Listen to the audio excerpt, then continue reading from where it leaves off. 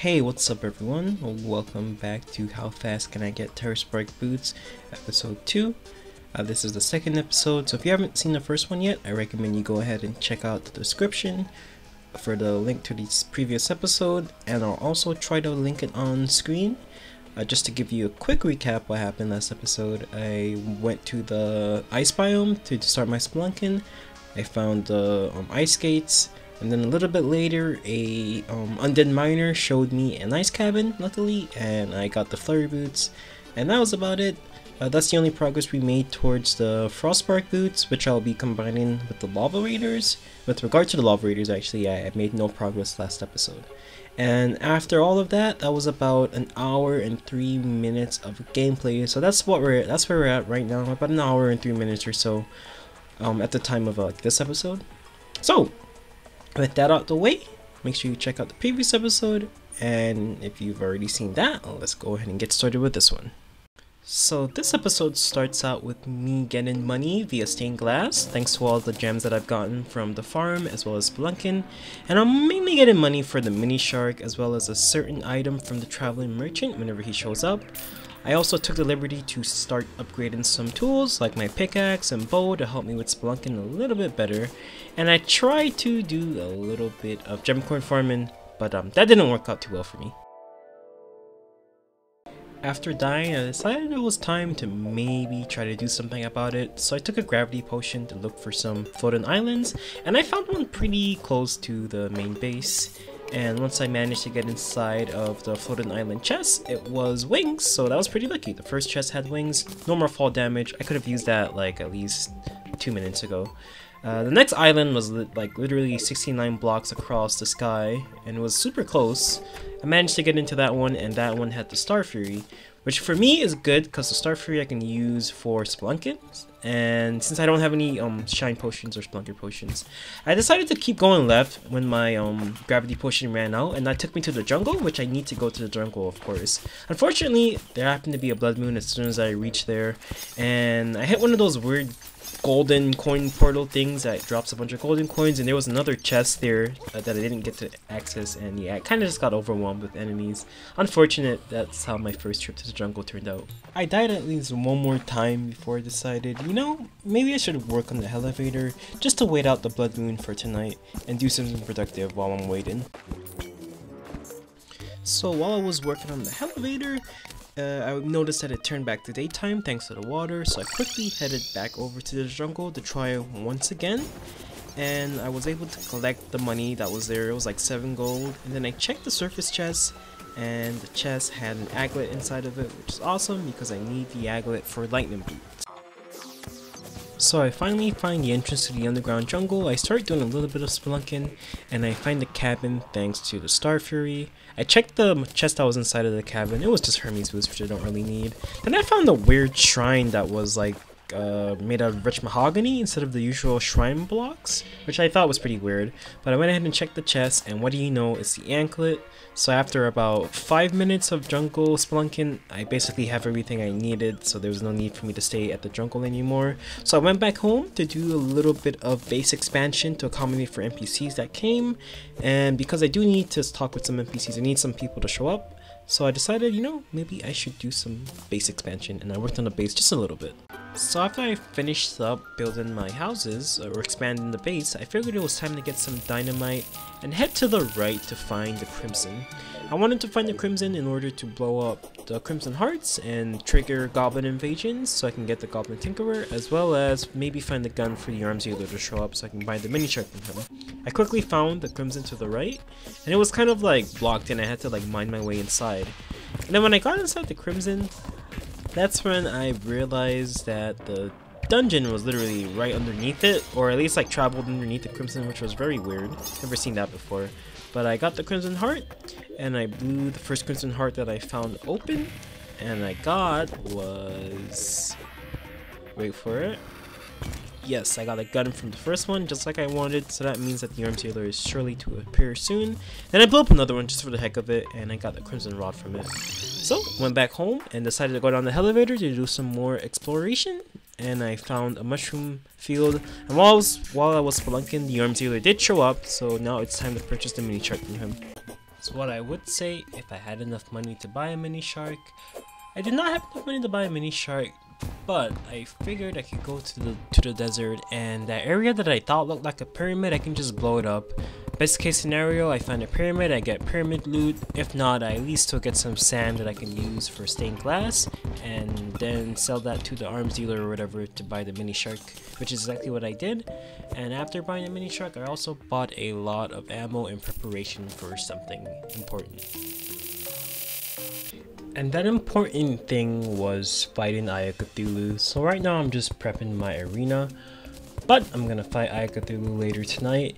Now the reason why I am fighting Cthulhu is because I just want to make my life a little bit easier with regards to wearing armor. So if you don't know, Aya Cthulhu has a chance to spawn like every night or something like that.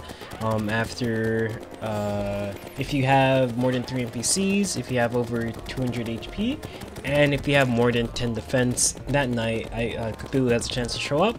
So just to make my life a little bit easier with like wearing armor, since I am in master mode, and you know, just like better survivability and maybe armor that can help me mine a little bit faster, I figured, you know, it's probably in my best interest just to kill Cthulhu so I don't have to be in fear of it constantly spawning at nighttime.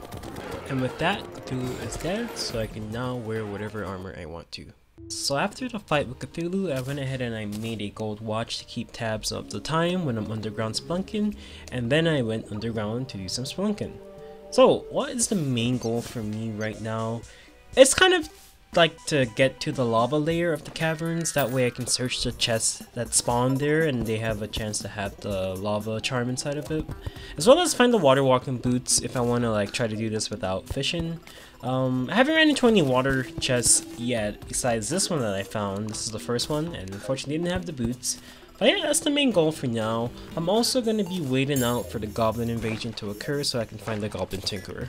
Afterwards, I found some obsidian, so I got to work right away flooding this cave and trying to get as much obsidian as I could, because I will need this for the lava waders. You do need to use obsidian a couple times in the lava wader recipe. Also, in the event that I make it to hell and I need to get hellstone equipment or armor or whatever for whatever reason, I'll also have some obsidian saved up for that as well. So I went home to make the obsidian skull to try and get started with the lava waders at least, and then I also wanted to try to get blink roots. Now blink roots can spawn at like any elevation. All they need are mud or dirt blocks to spawn, so I decided to just put like a slight little dirt bridge outside my house, and hopefully blink root will start spawning on top of it, and that way I can start making spelunker potions, since I do need blink roots to make spelunker potions. And the reason is because it'll help me find the lava chests a little bit easier, as well as the water chests that are underground in the caverns there, and that'll hopefully speed up the process of me making the Terraspark Boots. Something else I decided to do was to put a tiny little room next to my gemcorn farm that has no light whatsoever. And the reason being is because if I do manage to get a blink root seed, blink roots grow faster if there's no light. So I figured, you know, just a tiny dark room without any light inside of it, I can plant my blink root seeds here and they'll grow faster here, so that way I can get more spelunker potions faster to help me with spelunking. Eventually I found some blink root while spelunking, so I went ahead and planted the seeds, and now I can start making spelunker potions after they start growing. So I spent what seems to be like a good 2 hours or so underground just spelunking, going around getting various chests. Occasionally I go up to the surface to check the blink root because I'm trying to pump out the spelunker potions as the blink root are growing and trying to start my blink root farm. So far I'm not having too much luck with the chests. I'm going through mainly the lava layer and not getting any lava charms, unfortunately. But eventually the traveling merchant shows up and he gives me the lifeform analyzer. Now that is the item I stated before that I was trying to get from him. Well, I kind of hinted at it, but that's really important to get because that'll show me where the goblin tinkerer is whenever I do the goblin invasion. And most importantly, it'll show me nymphs that are nearby, and if I kill the nymph I can get a metal detector, which will help me locate more chests, which will eventually lead to a lava charm or a water chest. So about 20 minutes later, a goblin invasion finally occurred. I've been waiting on that forever. So I went ahead and I quickly dealt with the goblins and finished up the event because I desperately needed to find the goblin tinkerer. So as soon as I finished, I went back down Splunking to try and find some more chests as well as locate the Goblin Tinkerer. It didn't take me too long to find the Goblin Tinkerer tied up, so I went ahead and I purchased the Tinkerer's Workshop as well as the Rocket Boots right away. So I went home because it was finally time to assemble at least one half of the Terraspark Boots. I went ahead and got my Flurry Boots, my Ice Skates, the Aglet, the Anklet, and just about everything else I needed. Right away I made the Spectre Boots, followed by the Lightning Boots, and then I made the Frostbite Boots. So this episode was very monumental from a progressional standpoint. I basically went ahead and finished off the Frostbite Boots for the path on the Terraspark Boots, and I started with the Lava Waders by getting the Obsidian Skull. So now all that's left is to just finish off the rest of the components for the Lava Waders, and then I can craft the Terraspark Boots.